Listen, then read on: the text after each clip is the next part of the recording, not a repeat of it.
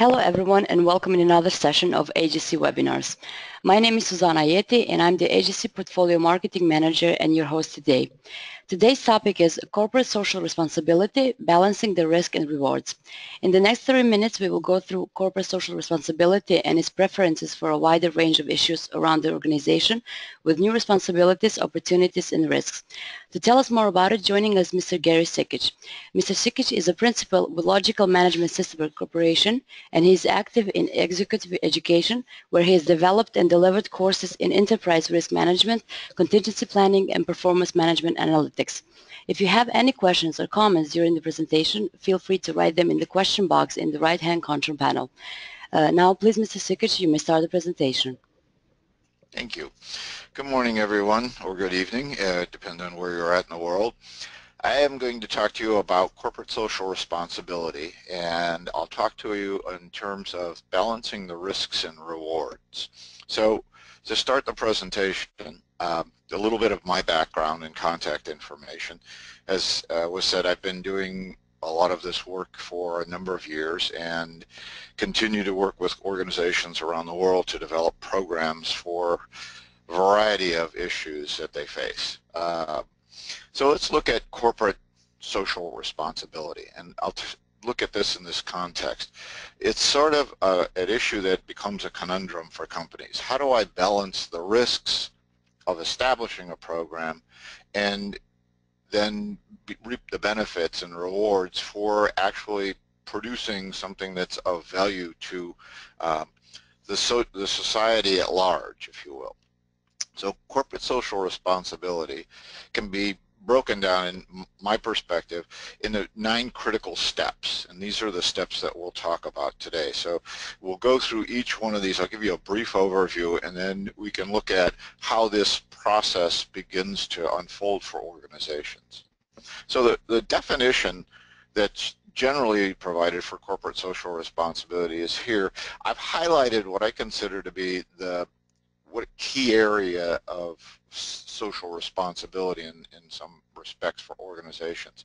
The bold, achieving business success through managing responsibility towards stakeholders is a key part of social responsibility. So how do we balance business success, being a successful business, but yet manage to address the needs of our stakeholders, not just shareholders, but those who have a vested interest in our organization in some way, shape, or form. So the look at this process is one that is challenging for a lot of organizations because their direction has not been set per se, and they've looked at social responsibility as a mechanism whereby they donate to the symphony or they donate to a baseball stadium, and they think that that's been sufficient. Well, what happens is that we realize very quickly that there's more to social responsibility. So if we look at social responsibility from a corporation, from a organization standpoint, I break it into 3 levels. There is a strategic level. We have our corporate mission, vision, and values. How do those align with our corporate social responsibilities? We have operational level, which is how do we achieve the goals of the organization. At the strategic level, we set strategy, goals, and objectives. At the operational level, we look to achieve those goals. How do we do that in conjunction with meeting corporate social responsibilities?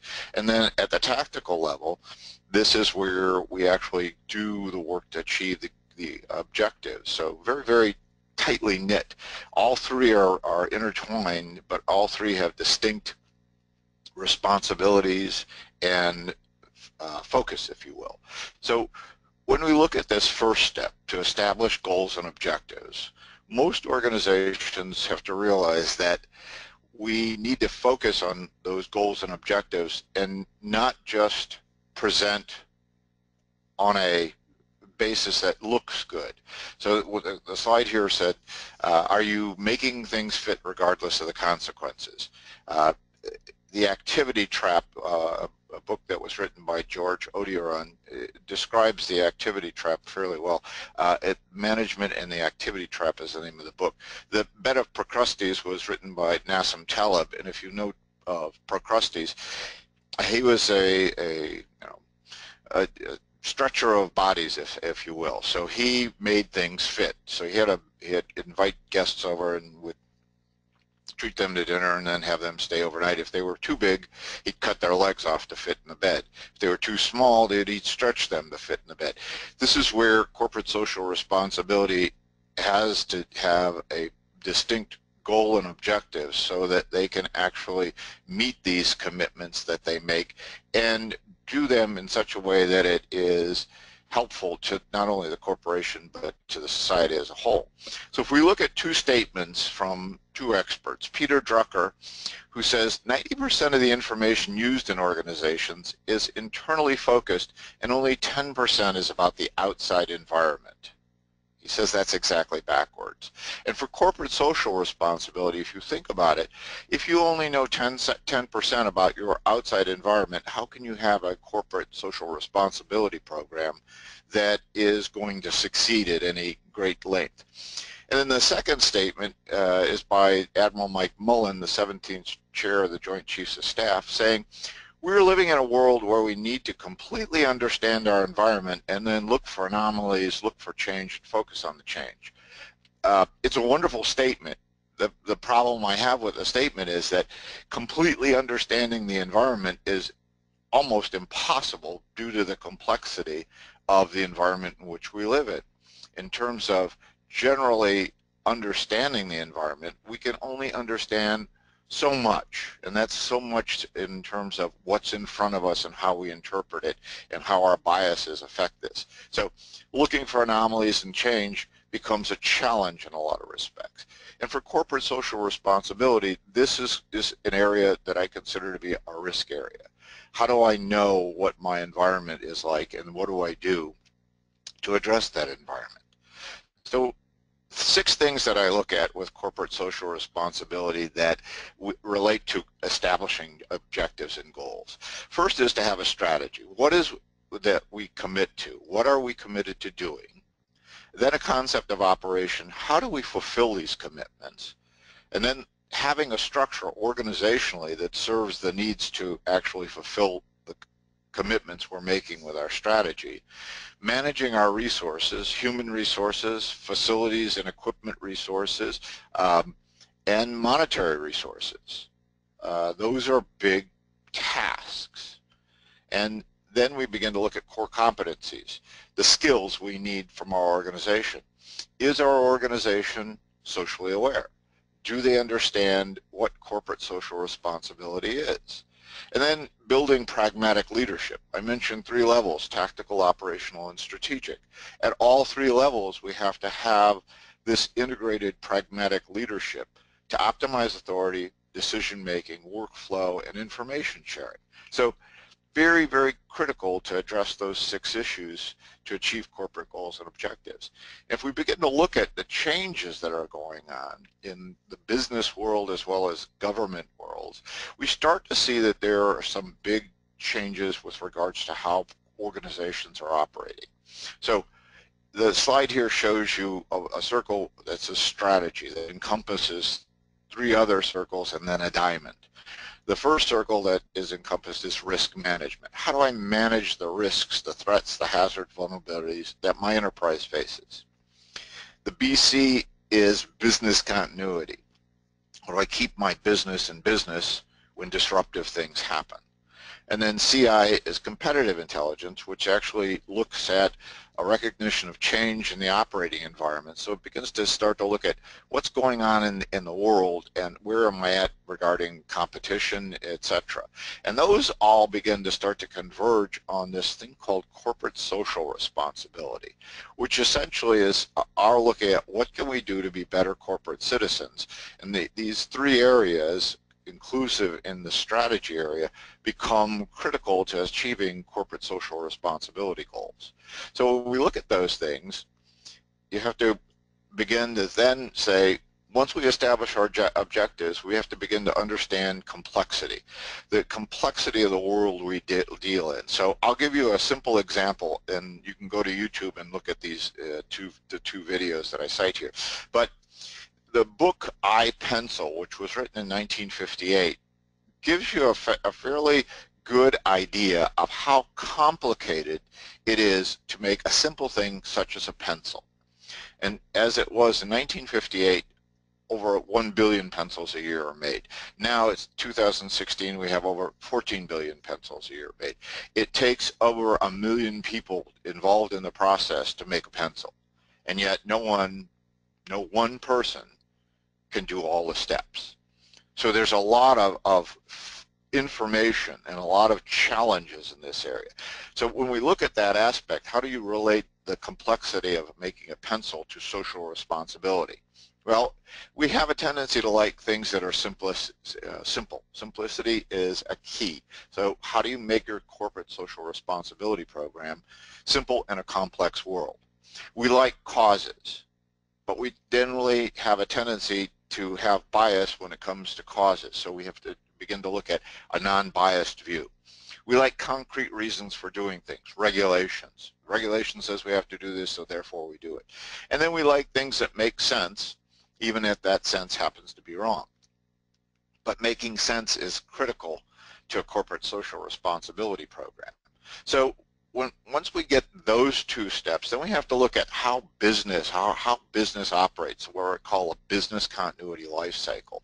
And this is an area where companies, organizations, governments, etc., begin to start to deal with the day-to-day realities of trying to stay in business. So you have a variety of programs that are instituted by organizations, everything from crisis communications to emergency response to business recovery to crisis management to systems and information recovery.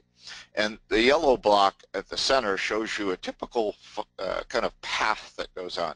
Normal business operations, something happens, now we have to go into response mitigation mode and then move to reentry, recovery, restoration, and then resumption of what I call the new normal business operations, and then finally back to a new normal, which you're faced with in this area 4 transition points. First one is an activation of my plan and a reactive response, and how do I control the chaos. Second is, now I didn't plan for this, but I have to deal with it, unplanned disruptions.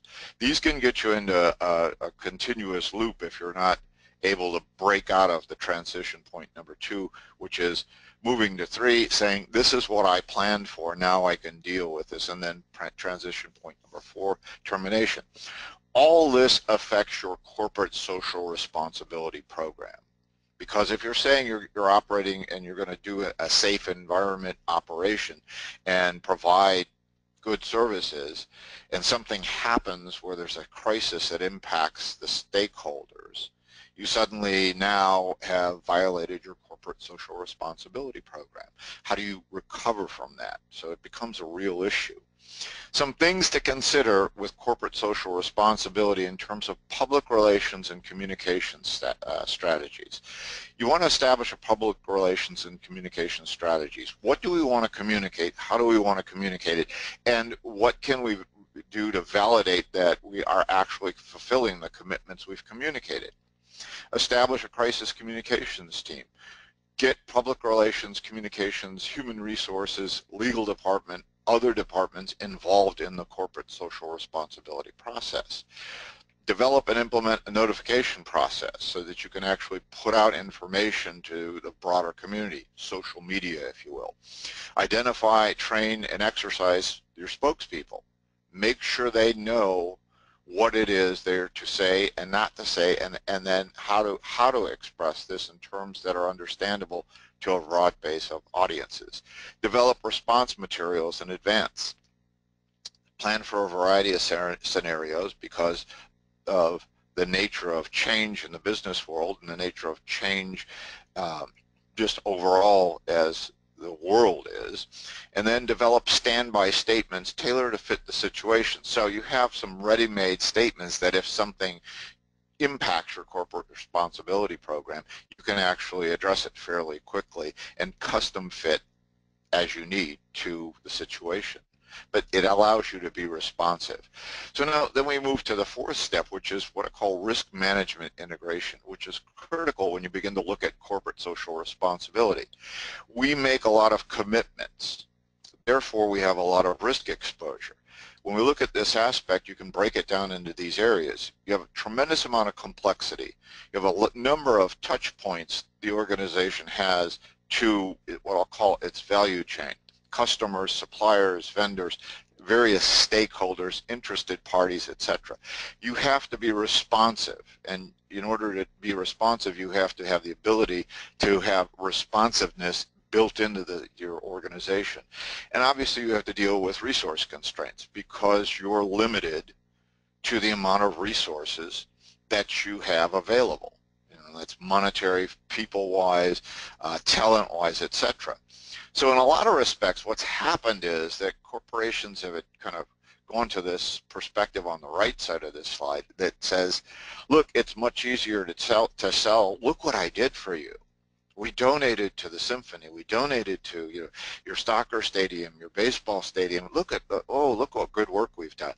Versus look what I avoided for you, which is we're operating safely and we've avoided environmental pollution. We've avoided a catastrophic event. Very, very challenging in a lot of respects. So that people, perception-wise, need to be understanding of how you're managing risk and what you're doing to incorporate that into social responsibility. So if we look at this in a sort of simple but complex diagram, you have corporate responsibility strategy. The first blue bubble there is labeled transparent vulnerabilities. These are things that we just don't see because we're so used to dealing with them. We don't see them as vulnerabilities. But the fact is, what you want to achieve is on the straight blue line an ability to sustain a corporate responsibility program. All right, so there's a couple of ways to look at it because there's risk involved. You can take action on making a decision and doing something. That can be the right action, or that action can be the wrong action.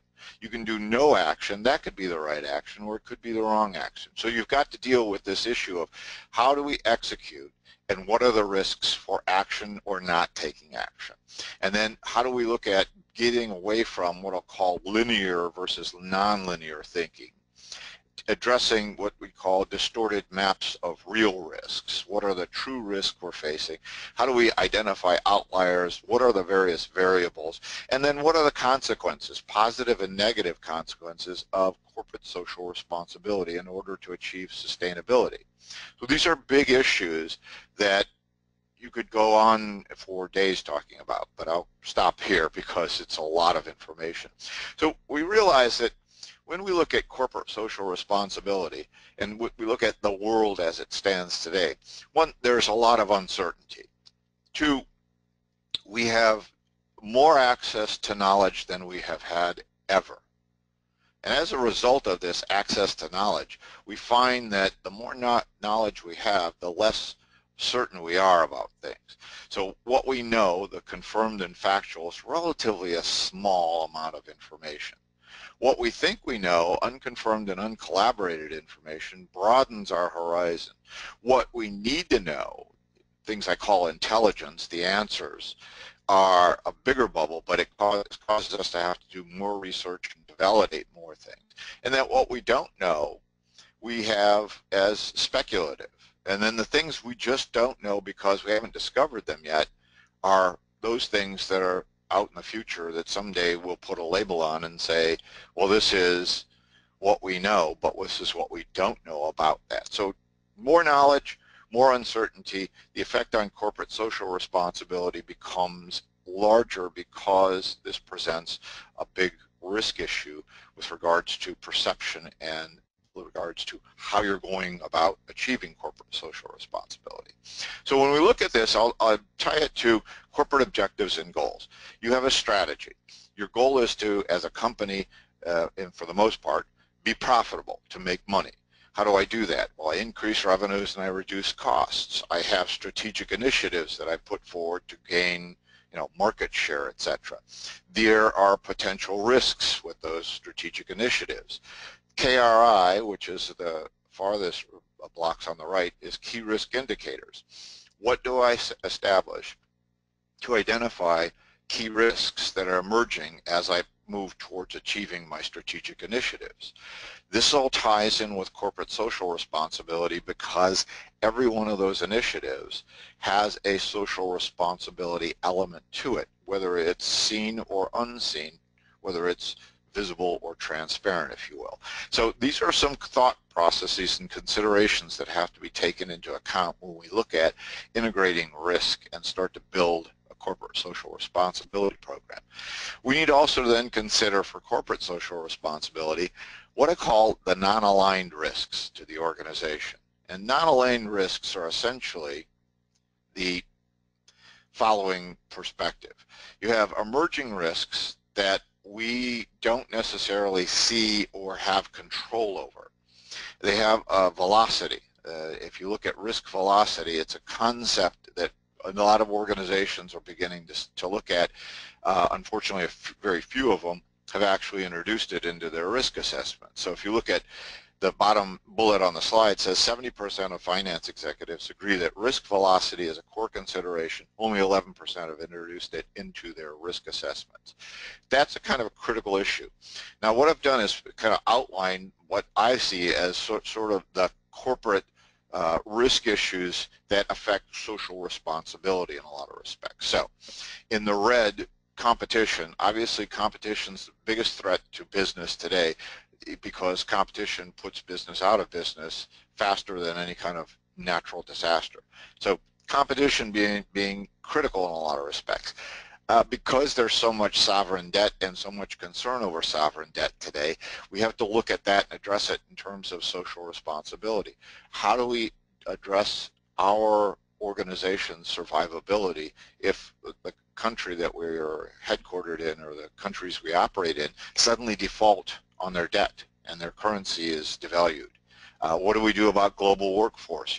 A lot of discussion about aging workforce. I look at it not only as aging workforce, but miseducated workforce. Not that they're not well educated, but that they're not educated for the needs that are coming up because the aging workforce is transitioning. Geopolitical issues. We see a world fraught with geopolitical stress that we have. You have infrastructure issues, aging infrastructure, the need for developing countries to develop bigger and better infrastructure, global marketplaces. Linkages are so critical in the marketplace today that an event happening around the world from where you're at has almost immediate impact on you. Foreign sources of supplies, whatever that may be, energy supplies, food supplies, etc. Environmental impacts, how do we address these? What do we do about pollution? Are there alternatives? Alternatives to foreign sources of supply, alternatives to technology as it advances. How does it impact us? What changes are being made? How do the economies react? What is going on from a social trend standpoint? We start to see these as being issues that you need to have your focus on, but you have to realize that in many respects you have little or no control, but they impact your social responsibility program.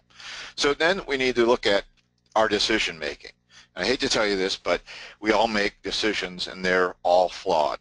And they're all flawed because we never have all the information and we can never make a perfect decision. So addressing flawed decision making is something that we need to be looking at. So when we look at this, I look at the fact that because we ask the wrong questions precisely, we get the wrong answers precisely, and as a result we create what I call false positives.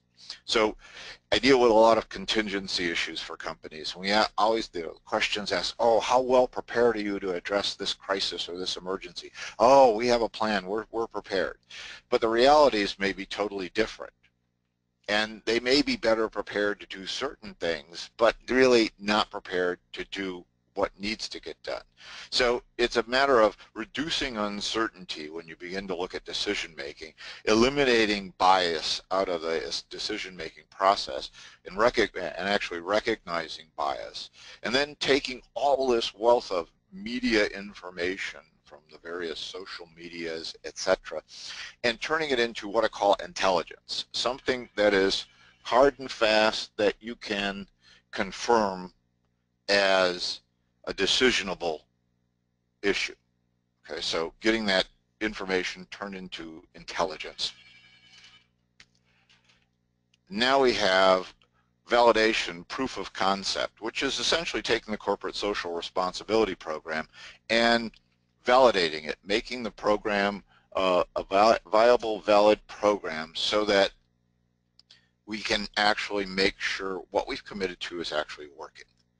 And this gets us into looking at challenging our assumptions. So when we look at corporate social responsibility, we have to challenge the assumption that our current strategy is going to work. So it's kind of like this example of a soccer team finding that their strategy is no longer on an even field because the home team has been able to elevate the field in their favor. So we need to really look at our strategy and how that strategy works and how our strategy needs to be adaptable to current situations and changing situations. So then we have to look at this 8th step, which is to conceptualize, position, calibrate, what I call maximizing risk buffering, which is essentially looking at how do we manage information and then to get it into a cycle where we can collect it, collate it, analyze it, validate it, distribute it, control it, so that it can be utilized throughout the organization and that people within and external to the organization have an understanding of what we're actually presenting to them. So it's a challenge in a lot of respects to make this a way of doing business versus an adjunct to the business that we're doing.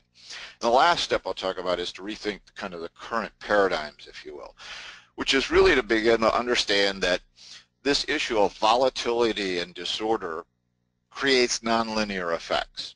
So as the slide here said, rigid thinking defaults to what is not seen, is not there, and then what is not understood does not exist. So we have a challenge to change our thought processes, begin to understand that time and volatility have a potential impact corporate social responsibility programs. So the more time, the more events, the more potential for disorder. And because of the way we are in the world today, there's a lot of what I'll call opacity. So we have complex systems, organizations, a lot of interdependencies that are very severe, if you will. So there are a lot of interdependencies that we are challenged with. How do we isolate a causal relationship in a complex system? Well, that's almost impossible. So we look at how do we deal with this situation of what I'll call absolutely vulnerable. We've seen a lot of change in terms of how organizations begin to address significant issues. But we have to understand that this is an issue of being able to be flexible and adaptable, and the challenge is not to get stuck into a rigid format thinking that this is going to work for every situation. So this ability to move your thinking forward with your social responsibility program. So I'll give you kind of as a closer 12 steps or 12 questions that you need to begin to look at and answer. The original 12 steps were from a book by a gentleman by the name of Michael Kami, K-A-M-I. It was written in the 1970s, and it looked at more of the strategic perspective in developing strategy, goals, and objectives. What I've done is kind of converted these 12 into a look at what corporate social responsibility may want to begin to start to answer. So for instance, your first step should be, where are we? Defining what is our external environment profile? What does the external environment look like? What are we operating in? Are the key factors in our external environment, how much can we control them? What interfaces do you have? Second step, in conjunction, to develop an internal environment profile. Build detailed snapshots of your business activities as they are at present and how they affect corporate social responsibility.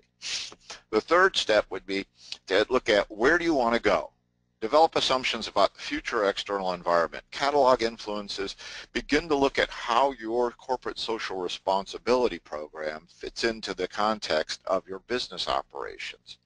And that know your challenges and threats, the risks that you faced with regard to your program. The next step is develop a capabilities profile. And this is kind of critical in a lot of respects, to know and understand what are your strengths and where are your needs. What are to do what we call a SWOT analysis, strengths, weaknesses, opportunities, and threats. To identify those and start building those into your business activities and your social responsibility program. Now, how are we doing in our key results and activities areas? The fifth step would be to look at where might we go, developing future internal environmental assumptions. So building the internal assumptions as to where the business is going or where the organization is going, not to predict as much, but to do a look at assessing what the future might bring us, and to look at how adaptable the organization needs to be, and then how adaptable our corporate social responsibility program needs to be to address the future issues. Where might we go? Where do we want to go? Sixth step, develop objectives. We talked about developing objectives. Create a pyramid of objectives. Define your business, if you will. Set functional objectives, and then match corporate social responsibility to those defined objectives.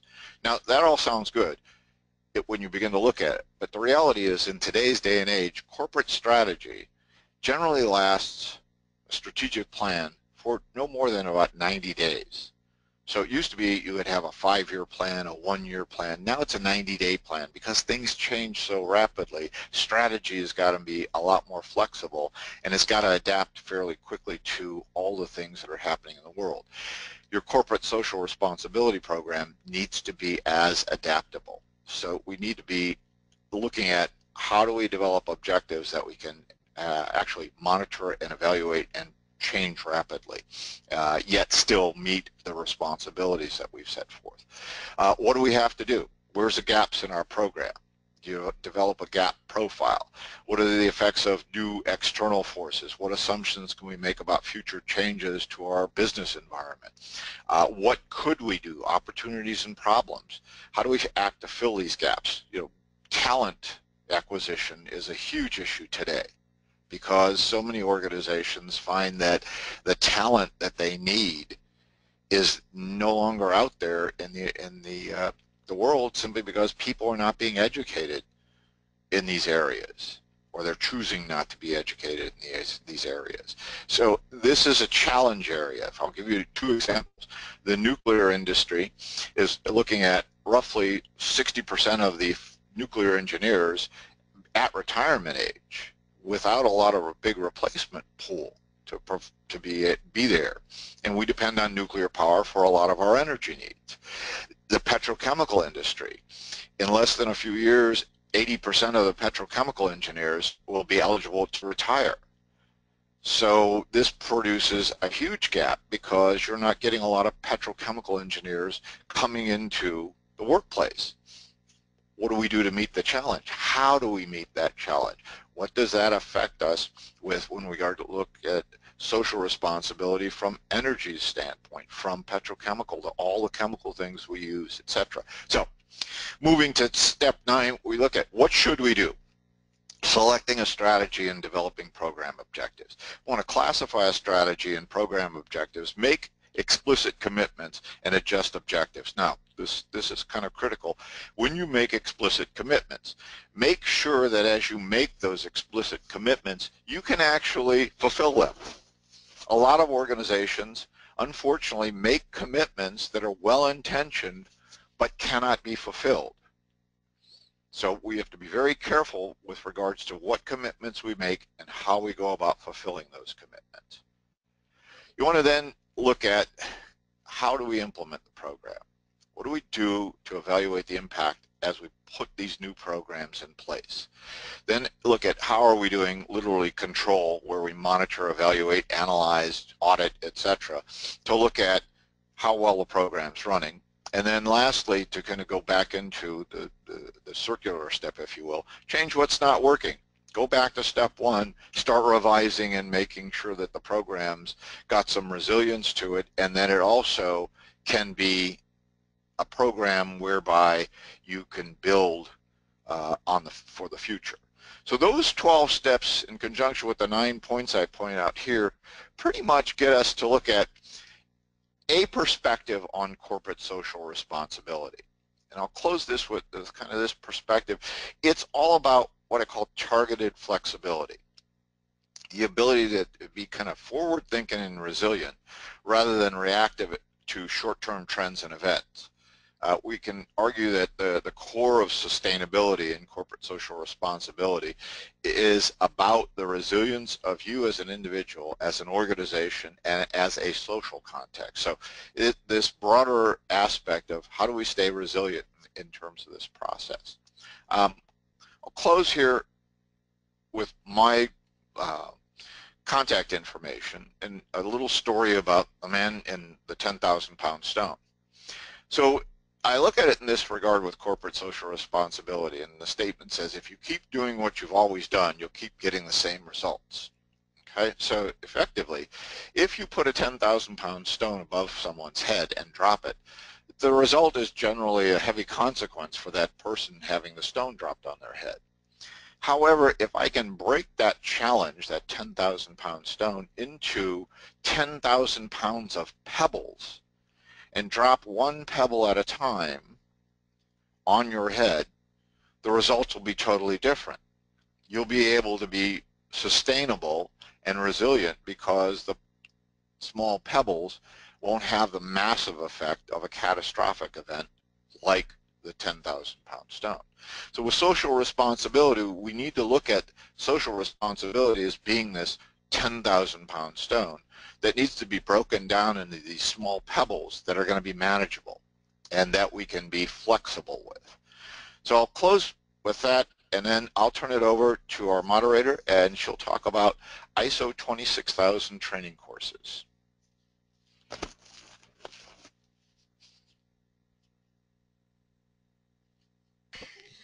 Mr. Sikich, thank you very much for this presentation. I would like to inform you that PCB provides training and certification services for ISO 26000 Introduction, Foundation, Lead Implementer, and Lead Auditor courses. This training is designed to turn ideas into action and provides guidance on how businesses and organizations can operate in socially responsible way. A PCB certificate will demonstrate your dedication in implementing and managing these processes and frameworks, and most importantly, you will be recognized worldwide. For more information, please visit our website, www.pcb.com/training. Now we'll go ahead and take some time for questions. Mr. Sikich, the first question is, what kind of negative effects can a company have on the society if they don't corporate social responsibility policy? Well, I think the negative in a lot of respects is that they are potentially have a reputational issue that they face.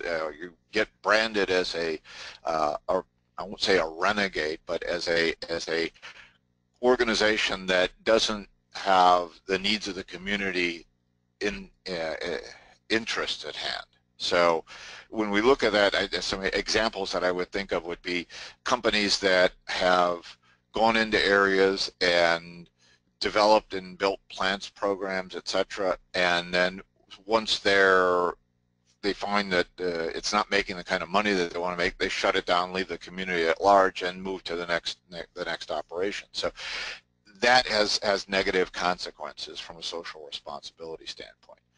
Look at, if you will, a lot of the energy companies that go out and now are trying to help improve the communities that they're operating in. So in a lot of countries with natural resource wealth, we're starting to see that companies are taking an active interest in developing things like schools and hospitals and providing more for the people, so it helps supplement the government interventions in a lot of areas. It changes the way that these organizations are viewed. So if you're not doing it, you have a tendency to be sort of a pariah in that regard. Thank you. The next question is, what is corporate sustainability reporting? This is an issue that companies are now beginning to address as part of what their the annual reporting requirements that they have. So corporate sustainability reporting is essentially a summarization of what's being done to address their corporate social responsibility. So it kind of gives you, like an annual report would give you, information on the organization and its initiatives in corporate social responsibility as they occur. So you may have, let's say for a large organization with worldwide operations, they may break this down into several areas of regions where they are active and what they're doing in those regions to help. I think if you look at Coca-Cola as a company, they have some very good corporate social responsibility programs. Yes, they want to sell their product, but they also go into areas and help, with water purification and trying to improve the life of the individuals that they're selling their products to. Thank you once again for this presentation, Mr. Sikich. Unfortunately, we are out of time, and we will answer to all the other questions individually by email. Also, don't forget to check PCB's webinar schedule on our website, pcb.com, and subscribe to our YouTube channel, and we'll be updated with our weekly webinars.